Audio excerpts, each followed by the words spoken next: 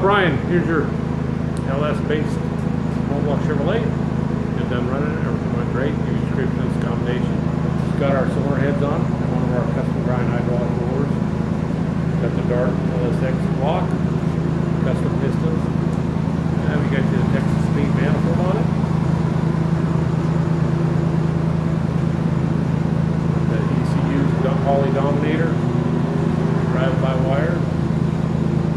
Get you in there and show you how to ram. Already down at 3,500, 458 foot-pounds of torque.